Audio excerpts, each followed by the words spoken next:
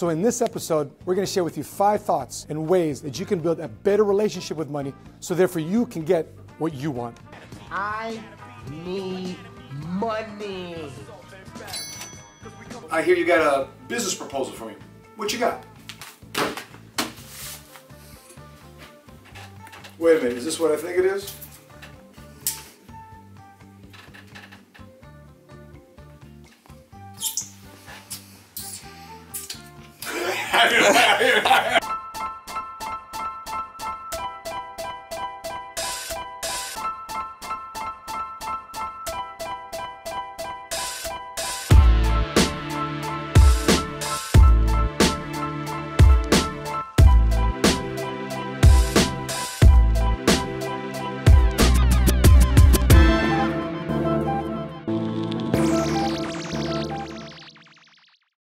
Listen guys, before I get started, thank you for the phenomenal response, the likes, the comments on last week's vlog when I was in Washington, D.C. with Marine Corps Barracks 8th and I. I want to say thank you to Mark Perez who tweeted me the answer to the question of how the military has affected your life today, not only in business, but also in your entire life as well. So huge thanks to Mark Perez. He'll be getting from me, from my desk to his desk, the book Lincoln on Leadership. So we'll do it again this week. We'll do another Twitter challenge at #LivingMoneySmart. If you tweet me and answer the question I'll have at the end of this vlog. If you're watching this on Facebook right now, make sure you click like on our business page.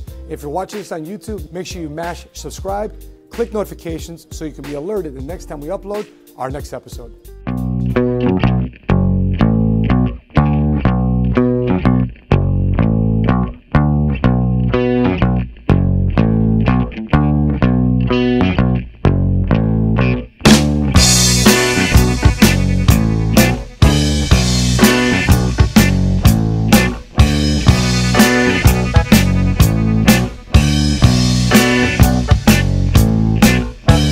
Sometimes people wonder, is the hard work really worth it? Does it pay off? The late nights, the evenings, the weekends, the closeouts.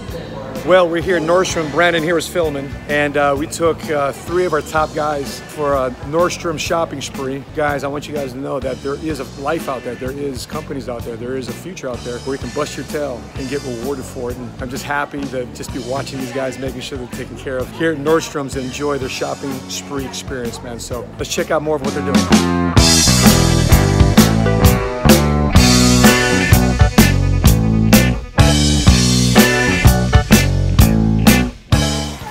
Let's go. It's a winner.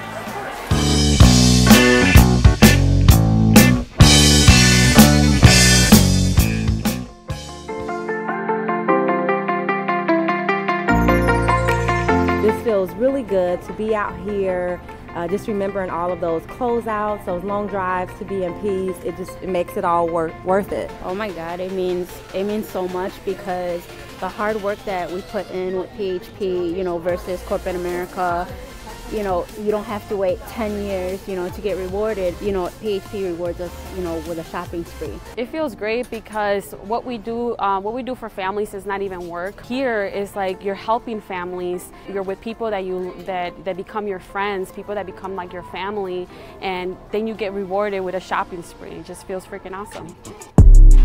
This shit got me in my feelings. Gotta be real with it. Yeah. Kiki, do you love me? Are you riding? Say you never ever leave from beside me. Cause I want you and I need you. How many times have you ever bought something and then later regret it? How many times have you made a business decision and have a little bit of buyer's remorse? I've always thought that, growing up, rich people are jerks. How does this go again with rich people? There we go. Very nice. Making $100 grand a year, $250, $500, what? $1 million?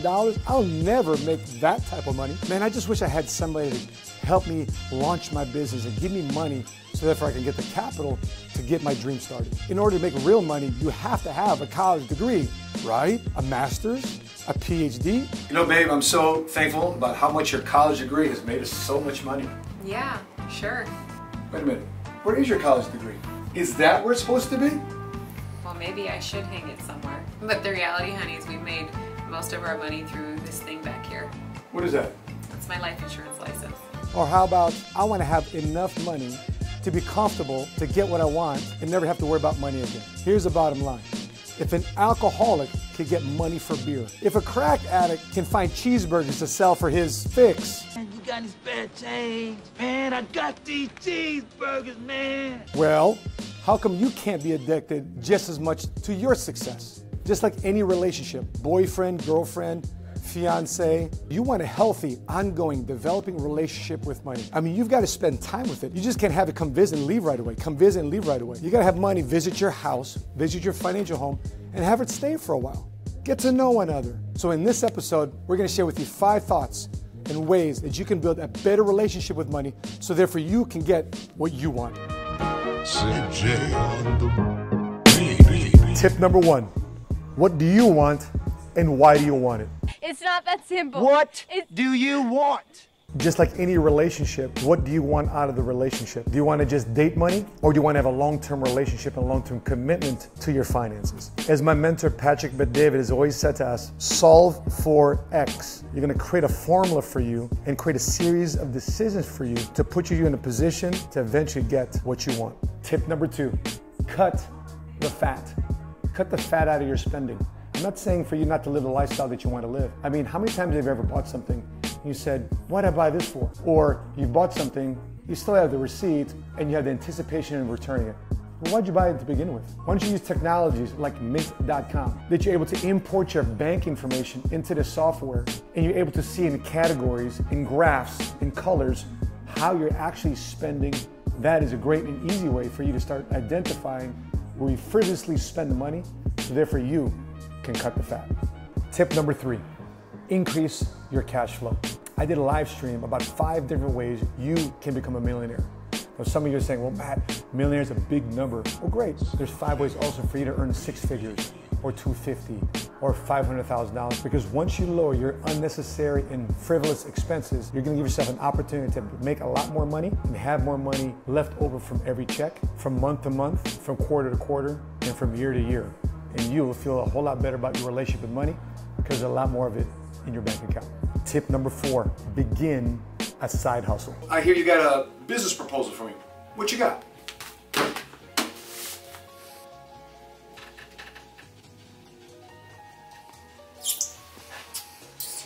No, I didn't mean that type of side hustle. A legal one, please. Here's the thing.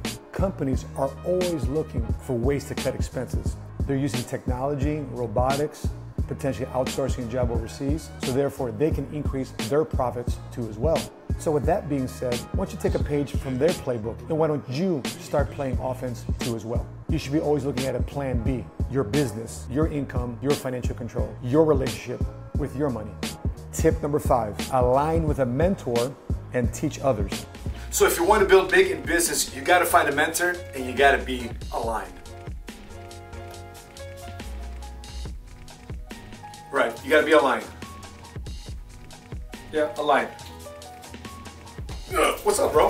One thing I learned in the Marine Corps, that as soon as we receive information, as soon as we leave a new strategy, a technique, that we want to go ahead and keep our Marines informed. Because the best way to learn something is to immediately teach it. Because you start involving yourself in the subject matter.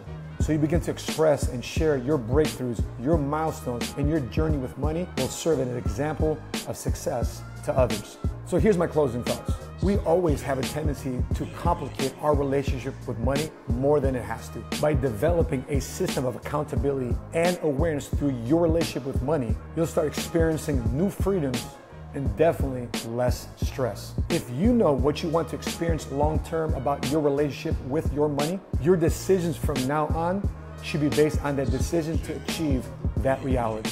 Okay, there you have it. Time for me to give one of you a book. We're giving this book, Lincoln on Leadership. Tweet me the answer to this question. How are you building a better relationship with money? All right, so there you have it. Again, if you're watching this on YouTube, make sure you mash subscribe and click notifications to be alerted the next time we upload our next episode. And if you're watching this on Facebook, I hope we earned a new like on our business page. That being said, thanks for tuning in and watching this vlog. And until we meet again, continue to live smart, continue to love smart, and be money smart today.